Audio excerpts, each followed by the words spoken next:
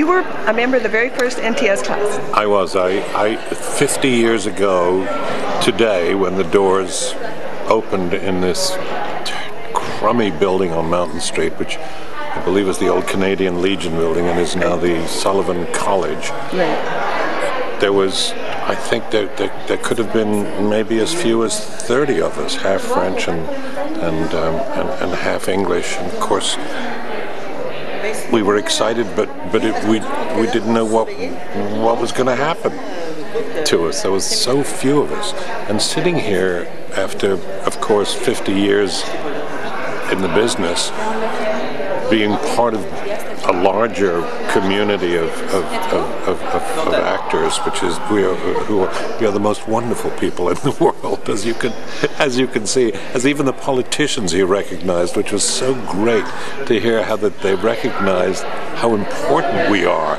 You know, we feel so stupid and insignificant some of the time because they really want to do it without us, but they just can't.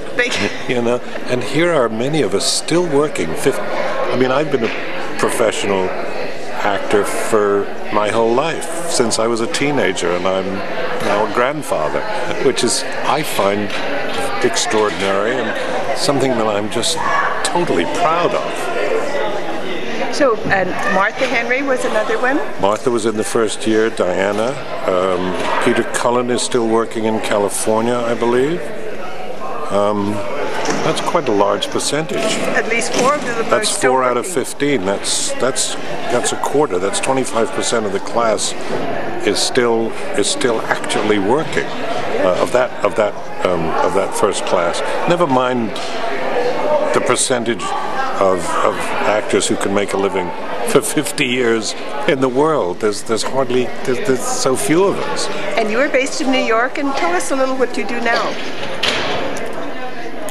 I moved to New York in the middle 60s. Every few years or so there's a kind of an emigration of a group of people who just feel they have to leave. And in 1965 I'd been offered a not very good contract at Stratford after having worked with the Canadian Players and the Manitoba Theatre Centre, and they offered me a not very good job for $10 less than I was already earning in Winnipeg, and I asked for $10 more than I was earning at Winnipeg, which was a $20 a week difference, which they refused, and I left the country. And that was the last straw. It wasn't the last straw, but who knew? I always thought, well, Paul, you can always come back again if it fails, but it didn't.